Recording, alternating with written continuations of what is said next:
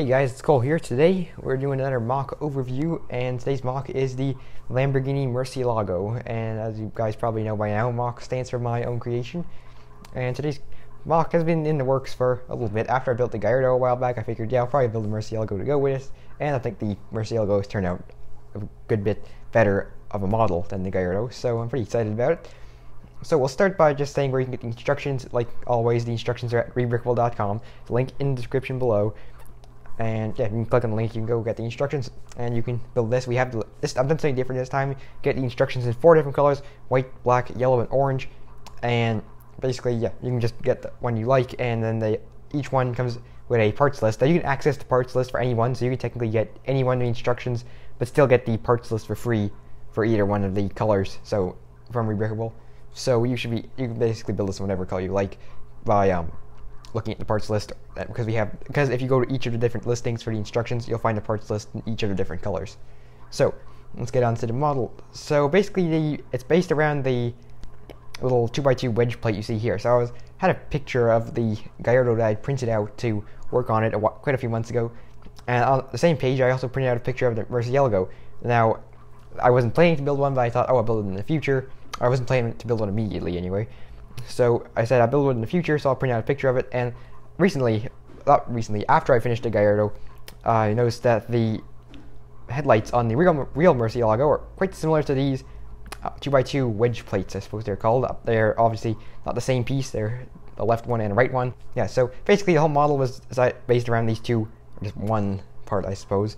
So on the front end here, this is based on the 2003 Murcielago, and it's obviously, this one's a roadster. When you get the instructions, you'll get the instructions for the hardtop version and instructions on how to turn it into the roadster by removing some parts, and on how to open the doors, because as you see in this picture right here, the doors can open.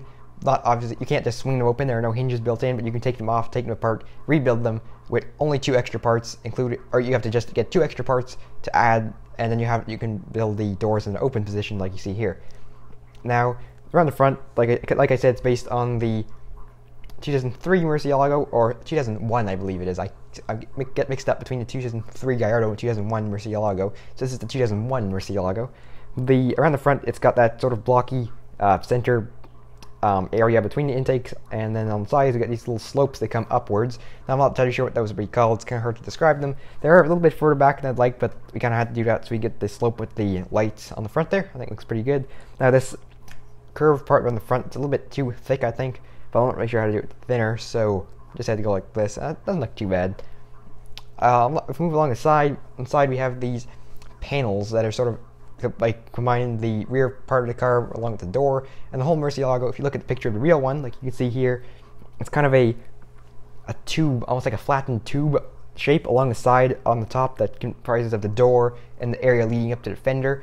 And basically, it represented that with these curved slopes that are kind of set at this angle. That is using a not necessarily illegal, but not exactly legal Lego building technique to it's just kind of basically using little bits of play that are in the Lego bricks, or curved slopes in this case, to set them at an angle. It's fairly solid. It's not the most solid thing ever.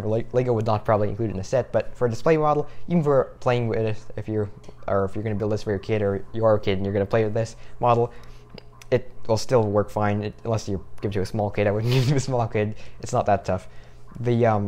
Along the bottom here, we have the intake, which is kind of represented by these panels and a curved slope which is at the back, which actually forms the intake itself. It's not precisely accurate, but I think it definitely looks fairly accurate. And if you know what this part looks like on a real Murcielago, you'll know what this is supposed to represent in the Lego version. Now we'll move on to the interior here. Take the windshield off so you guys can see. Actually, you guys can see in the B-roll footage I'm adding on top of this. Basically, on the interior here, you might say I've spec'd this one with a white exterior and a blue seats with a black interior. I think it's a very nice contrast colors. Obviously, when you guys build it, you can add whatever color seats you like.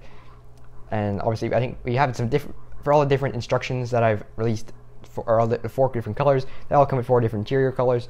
Just to change it up a little bit, obviously you guys can choose whatever colors you like for the interior. Now this is based on the gated manual Murcielago, which I think is pretty awesome. It's the last manual Lamborghini, or maybe not the last one necessarily, considering the Gallardo came after, but it's the last V12 manual Lamborghini. on the inside, other details, just kind of standard stuff, using the Speed Champions chassis. One thing that I am very proud of with this model is that I actually got it to fit 2 minifigures in here as compared to basically every other model. The first one, the Challenger you see here, and previous model, they did not fit minifigures very well at all, or they didn't fit them at all.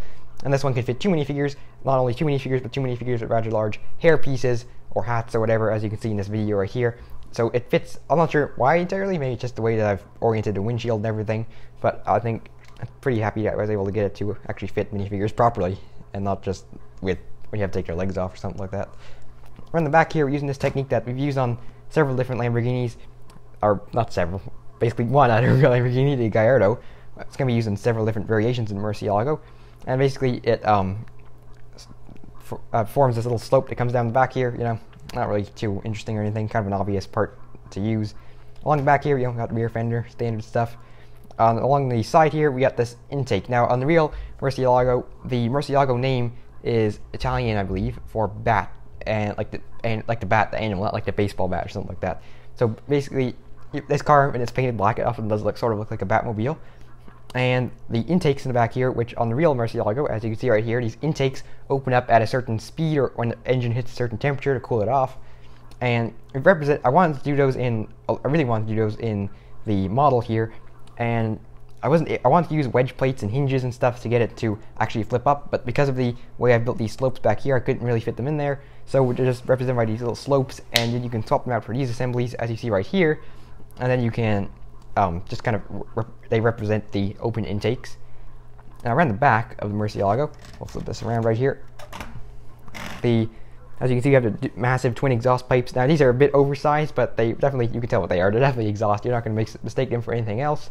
Like I said, this is representing the 2001 Murcielago, the first generation. So it's got these slopes back here and the twin exhaust. Now the later models received they had built on them, I suppose, a small diffuser and one big exhaust output that looked cooler. But this one's very cool for the time. And the early 2000s had that certain look to cars, and you can definitely tell by looking at the slopes down here, these inverted slopes, I suppose, on the real car. Definitely looks like that early 2000s styling, and it looks very nice looking car.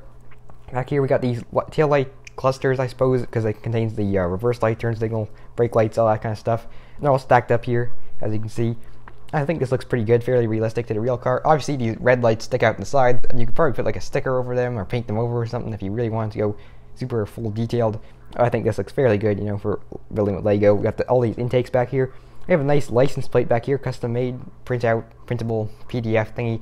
I've not figured out a way to get this PDF here so you can print it out to you guys. I haven't figured out how to get it to you guys yet, so you guys can print it out when you build this thing. But we're gonna figure it out eventually, and if we do figure it out, by the time we figure it out, by the time we post this video, we probably will have figured it out. So check in the comments below, because I'll probably post a comment and pin it to the top, and you guys can see that if I have figured out a way for you guys to print out this license plate. As you can see, this one reads "No Mercy," which is a pun on the car's name. As you can probably tell, Murci is kind of a nickname for the Murcielago.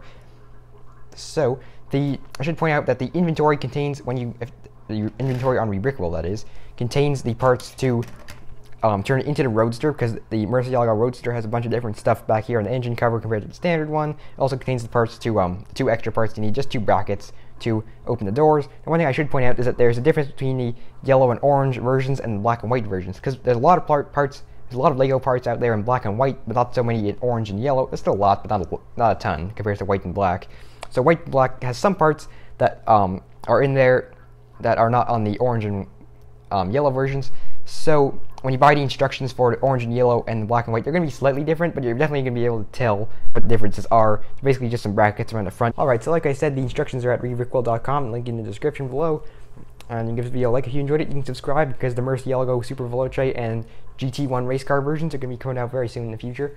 You can go follow me on Instagram to get updates on all these models, because we share a lot more stuff on Instagram than we do on YouTube, because YouTube is once a week or so, Instagram several times a week to show updates on new models and stuff. So you can go follow me there, check out different stuff there, link in the description below. Well, I guess that's it for today's video. Hope you enjoyed it.